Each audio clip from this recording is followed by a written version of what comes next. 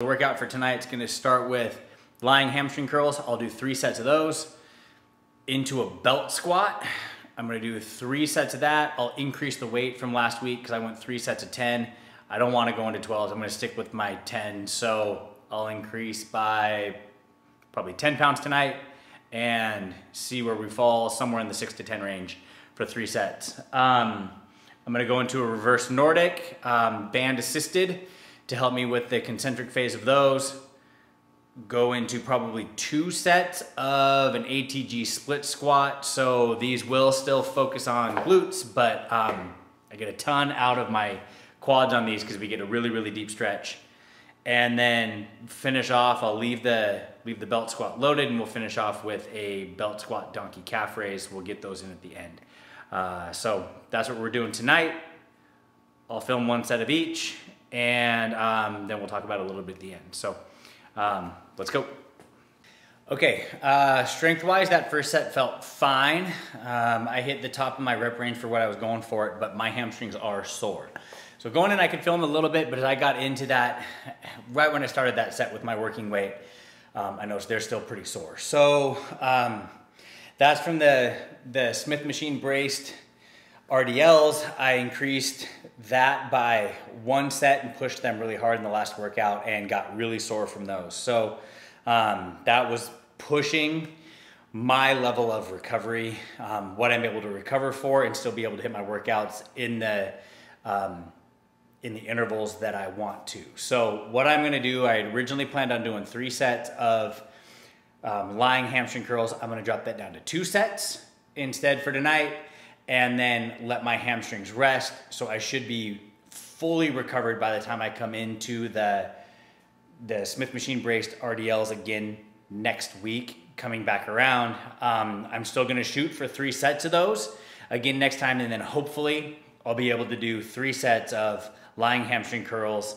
That'll also probably be my last workout before I take a deload anyway. So even if I was still sore, feeling the same way that I feel now, when I come around to this next week, I'd still probably do the 3 sets knowing that I'm gonna do a couple of deload workouts and I'm gonna reset anyway. But because I'm gonna come into next week and I'm gonna go really hard and it's gonna be the last week of this mesocycle, I'm gonna bring it down to 2 sets and hopefully I recover a little bit faster.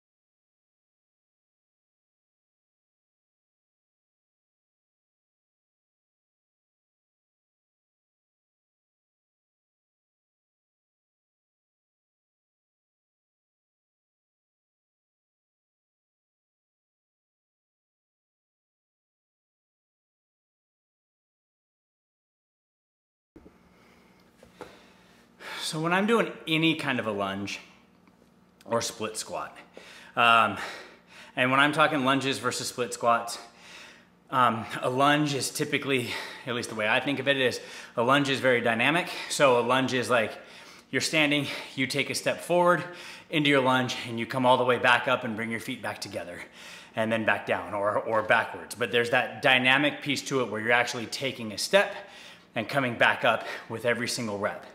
With a split squat, you assume your position, you get your lunge stance set, you drop down, you come back up, but your feet stay in that staggered position. So this is, what I'm doing is an ATG split squat. ATG stands for ass to grass. And it's a split squat, but I'm focused on getting absolutely as low as I possibly can, getting my butt all the way down to my heel and letting my knee come as far in front of my toe as I possibly can. But anytime I'm doing, whether it's a lunge or a split squat, my focus is always to push out of my heel because I'm focused a little bit more on my glutes on that. Even with this one where I'm hitting a lot of quad, I'm still gonna feel it primarily in my glutes. So I'm getting a little bit out of both of those. But always I push out of my heel, focus more on my heel than my midfoot. It just helps me build that connection to my glutes that I'm trying to get. And I focus on not pushing myself straight up, but driving back. So with these, I'm not worried about, getting down to that bottom position and coming up real high. I'm focused on pushing and driving kind of back and up and just getting my legs so that it's pretty well locked back out to a full range of motion and then coming right back down into it. And then again, like everything else that we do, slow on the way down on the eccentric, really focusing on the pause down at the bottom, and I feel a good stretch in my glutes, I feel a good stretch in my quads.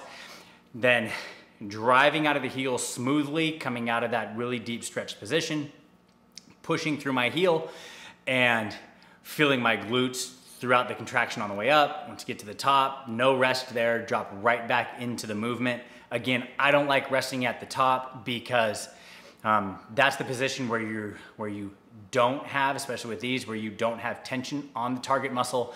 I want to keep tension on the muscle the entire time.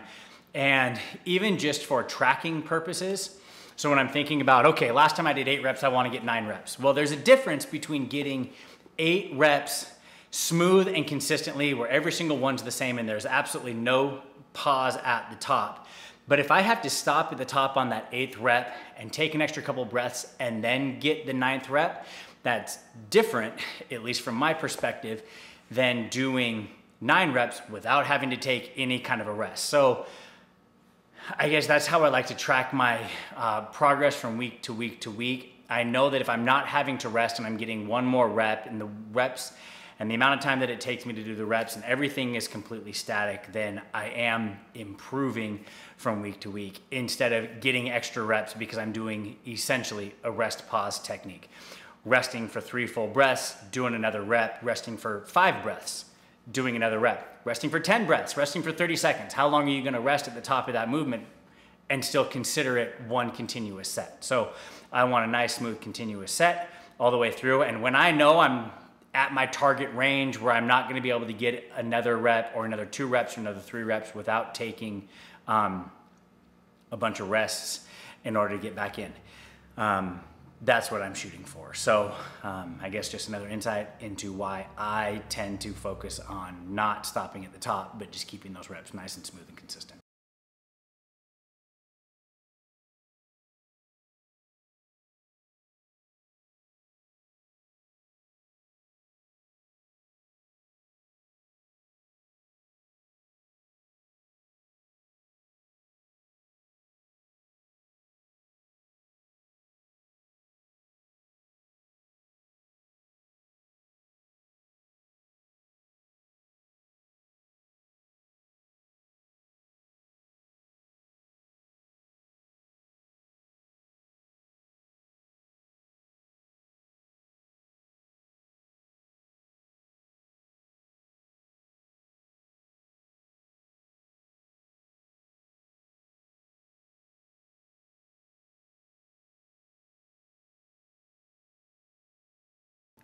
So calf training, no, I do not have the biggest calves.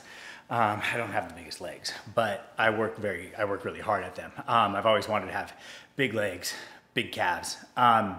What I have found works the best for calves. Number one, if you're trying to grow yours, number one, train them first. I haven't done that in this mesocycle. I'm gonna leave things alone through next week and then deload, and then I'll jump into another mesocycle, switch up my exercises just a little bit. And so we'll talk our way through that when we get there. But if you're trying to grow your calves, put them at the beginning of the workout because they're one of the easiest exercises to skip when you're trashed at the end of a workout. Abs and calves. Almost everybody puts them last. For the longest time, I had kind of that feeling that like, oh, if you train your calves early, then they're gonna be shaky and they're gonna be shot and you're not gonna be able to squat. In actuality, in practice, I've never really noticed that. Same thing with your abs. Go and just wipe your abs out and then your core is gonna be shot and you're not gonna be able to do your movements. I suppose if I was trying to train for if I had an absolute max day, then yes, probably not. But really in practice for what I'm doing, for what you guys are doing, if you're watching me, we're trying to build muscle, be healthy. It really isn't going to matter. So if you're trying to improve your abs, put them first, put them early, prioritize them just like you would any other muscle.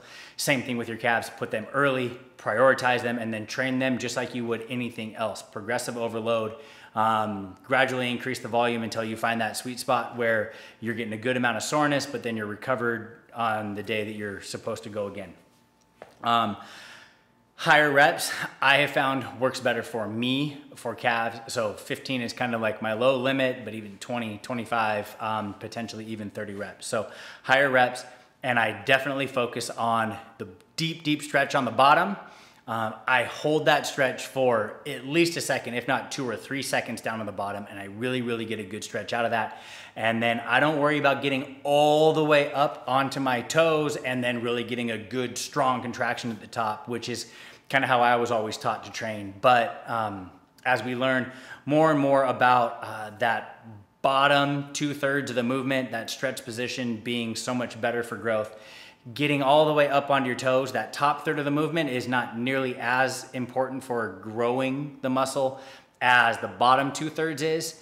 And I find that when I'm trying to get all the way up onto my toes and then squeeze at the top of it, again, I'm wasting energy on the part of the movement that has the least stimulus for growth. So I really focus on the stretch at the bottom, slow on the way down, and then I come up to where my heels are just past where I would have a flat foot, maybe just a little bit above that, and then back down.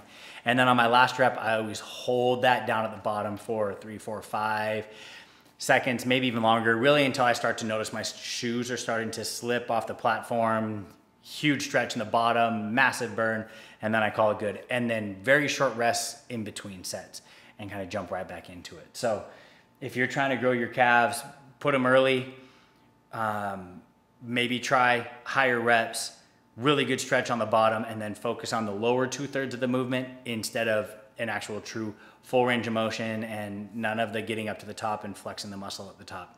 Instead of focusing on that top part and flexing at the top and really trying to flex your calves, get down to the bottom and just really dig into the stretch.